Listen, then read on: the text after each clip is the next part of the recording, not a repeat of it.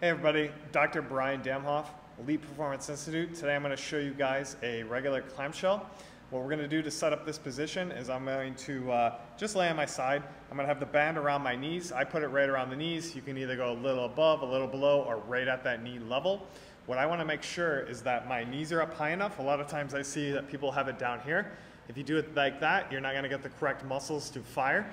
So I'm going to bring this almost up to that 90-degree level. With my hand, what I'm going to do is I'm going to put it right here. I want my thumb right on the top of my hip and then put my fingers around on that glute.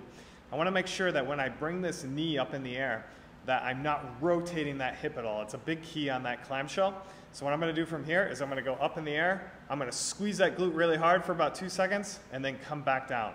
I always think it's like doing a bicep curl, and at the top of that bicep curl, you're squeezing your bicep. The same thing with that glute. So I'm just going from here, bring it up in the air, squeeze, feel that glute fire, and come back down. Try to keep that back foot flat as well. Sometimes I see people bring it up in the air, just that foot nice and flat, and then right here like this. You can also do it against a wall, and that will keep that hip from moving. So if you're somebody who really opens that hip up a lot, just do it against a wall. But it's a great exercise, and it's really awesome at getting that glute to fire.